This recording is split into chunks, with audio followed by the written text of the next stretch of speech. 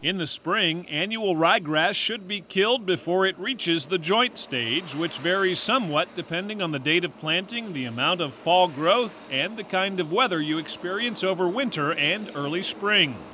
Completely killing the annual ryegrass before planting your corn or soybean crop is essential. An effective burn down might include more than one application of herbicide. One of the most critical stages of successfully using a ryegrass cover crop is killing it.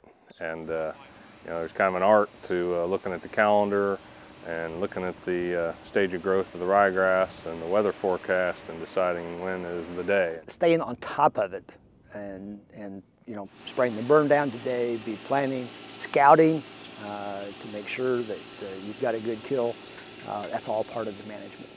You really want this stuff to die. You don't want it to go to head, and so we try to really focus on making sure we get it right the first time. Growers will need to recheck their fields to ensure the annual ryegrass is completely killed. In situations where the initial burn down is sprayed in early spring and weather is cool, there may be a need for a second herbicide application to completely kill the annual ryegrass. You can't just spray it and assume that it's going to be killed. Certain products like Roundup, temperature sensitive. If it's cool and cloudy, it may not get 100% kill.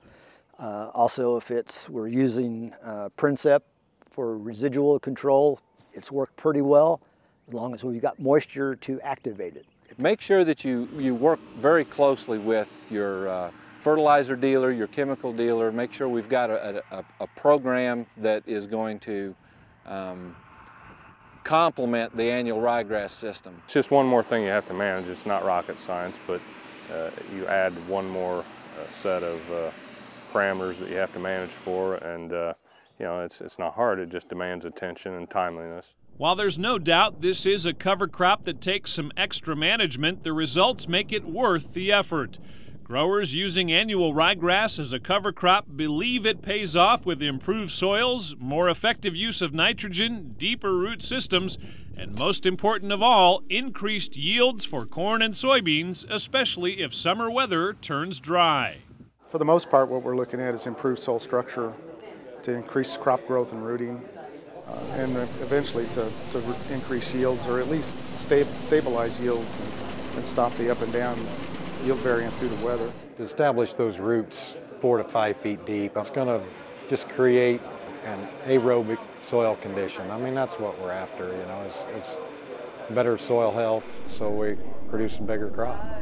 In the end result, this gives us a lot better soil structure, soil health, air and water movement, and ultimately what the farmers are interested in is yield advantage.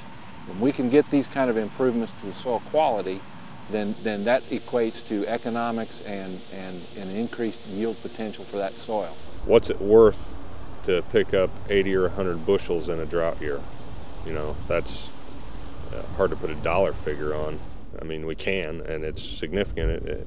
That's what we're after. We think that year in, year out, once we get it established, that we'll more than see the paid back from the seeding.